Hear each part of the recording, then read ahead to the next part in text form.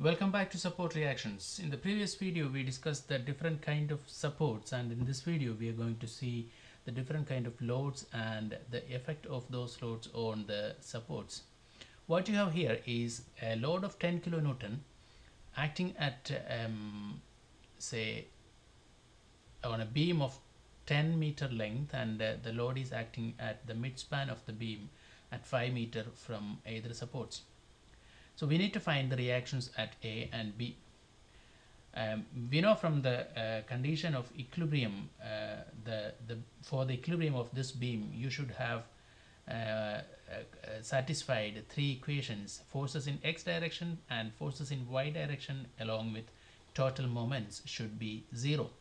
So we know this is a condition for the equilibrium of this force system, and let's see how we can solve this problem here. So you have three equations to solve, and you need to find two reactions. So if you consider the moment equation, you can apply that in here, and then taking moment of the force system about the point A, you have again, while taking the moment about any point, go to the basics and think what we discussed in the previous videos. To find any force, to find the moment of any force, what you need to do is extend the line of action and then find the perpendicular distance between the center of the moment and the line of action of the force. So that's a parallel, you need to draw a parallel line through the moment center. So when you take the moment about A, there are three forces: a reaction at A, reaction at B, and a 10 kilonewton force. So all these forces, even though these are reactions, we need to consider these three forces when taking moment about A. So first, considering the force or the reaction at A, to take moment about A, you need to extend the line of action of the force and then draw a parallel line through the moment center, and then you can see the two lines will coincide, and therefore there is no perpendicular distance between the line of action of the force and the line you drawn parallel to that line through the moment center. So two lines superimpose, and therefore there is no perpendicular distance, and therefore the moment will be Ra into 0, or that moment will be 0 for this force. And then you have 10 kilonewton. To find the moment of 10 kilonewton, extend the line of action of the force, draw a line parallel to that force through the moment center, and then find the perpendicular distance, and you can see that is 5 meter. And because 10 kilonewton is acting downwards, the nature of moment or the sign of moment about A will be a clockwise. So this force is tempting the body to rotate in the clockwise direction. So the moment will be negative. We discussed before, as a convention, clockwise moment will be negatives and anti-clockwise moments will be positive. So in the moment equation, you have a minus 10 into 5. This is the distance of the force to the moment center. So this is 5 meter. And then you have one more force, that is Rb, and from this figure you can see Rb is creating a counterclockwise moment about the point A. So if you just consider the reaction Rb and this point here, then this Rb will be pushing the beam upwards or rotating the beam in this direction.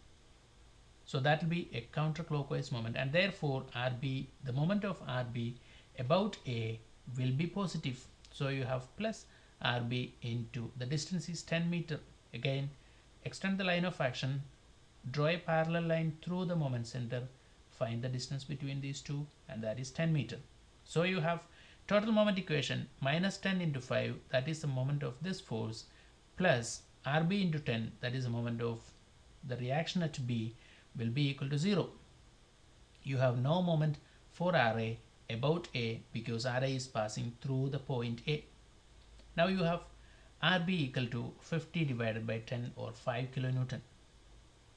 You have one more equation or two equations, and because there is no horizontal forces, you don't need to consider summation Fx equal to 0. That equation is not of use here because there is no horizontal forces. So for vertical equilibrium, you have summation of forces in y direction is equal to 0, and for that condition you should have an equality between the sum of these two forces and 10 kilonewton, or all the forces acting in the upward direction should be equal to the forces in the downward direction. So Ra plus Rb should be equal to 10 kilonewton. And you know Rb is 5 kilonewton. Therefore, Ra will be 10 minus Rb, that is 5 kilonewton again. And from this figure, you can see this is a case of symmetry where the force is acting at the midspan of the beam and the force is acting vertically downward.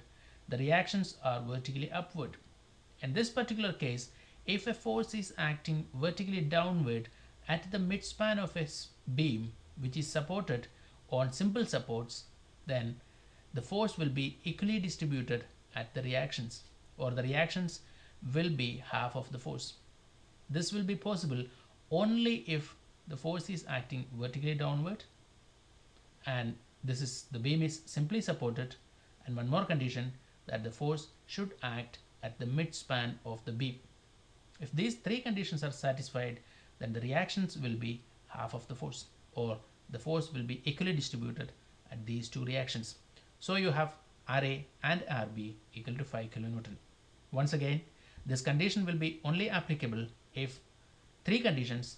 One, the force should be acting vertically downward. If the force is inclined, then this condition will not be applicable. So for the reactions to be half of the force, you need to have a force vertically acting downward on the midspan of a beam. That is the second condition. And again, the beam should be simply supported. If you have a roller bearing here or an inclined support here, then it will be invalid. So the force should be vertically downward at the midspan of the beam, and the beam should be supported on simple support.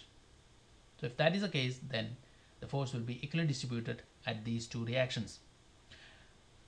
Now, moving on, we have a different case here where you have a uniformly distributed load. This kind of loading is called a uniformly distributed load, otherwise UDL.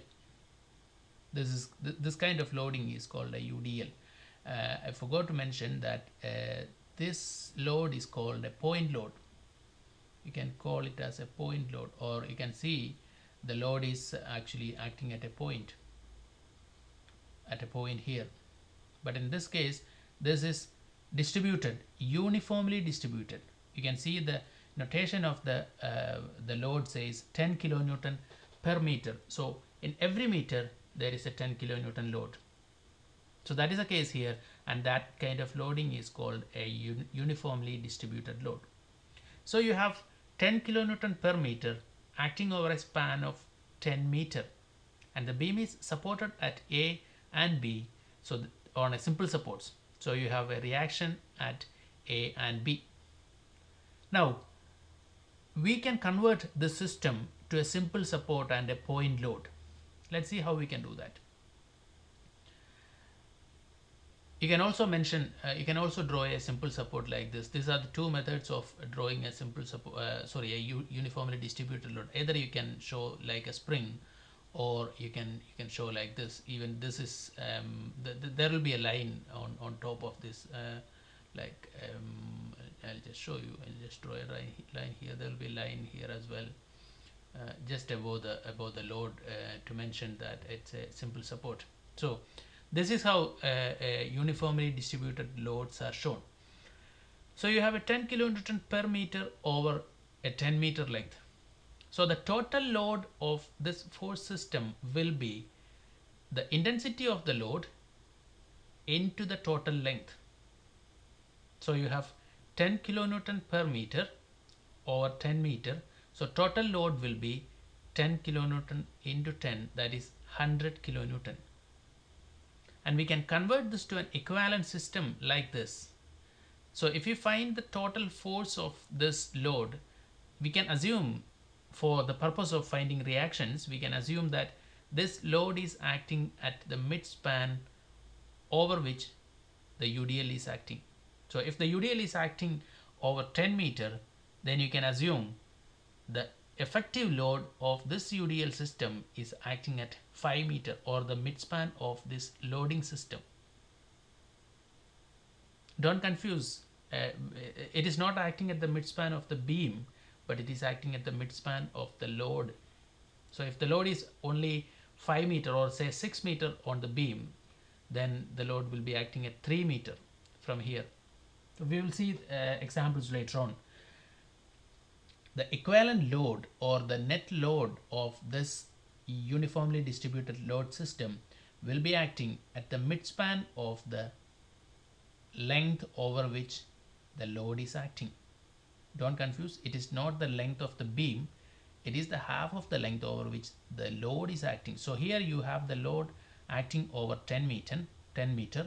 So the UDL will be at the midspan of the point of the load system. So that will be acting at 5 meter, and the total load will be 10 into 10, that is 100 kilonewton. So you have a 100 kilonewton force acting at say 5 meter. So now you have, the system is same as before. The system is same as in the case here. It's a 10 kilonewton and now you have a 100 kilonewton force, but everything else remains the same. You have RA and RB, and you have a force acting at the midspan. So now you know the RA and RB will be half of the force. So because your conditions are all met, satisfied, you have a force vertically acting downward at the midspan of the beam, and the reactions are simple supports. So you have RA equal to RB equal to 50 kilonewton. You can just double check here. You have summation of moment equal to 0, and that will be minus 100 into 5 plus RB into 10 equal to 0. So RB equal to 500 divided by 10, that is 50 kilonewton. And the next condition will be summation of forces in y direction equal to 0, that is RA plus RB equal to 100 kilonewton, and that will be applied, and you have RB equal to 50, so RA equal to 100 minus 50, that is again 50 kilonewton. So again the forces are force is equally distributed at the reactions. Now you have a different case here with the uniformly varying load. We will discuss it in the next video.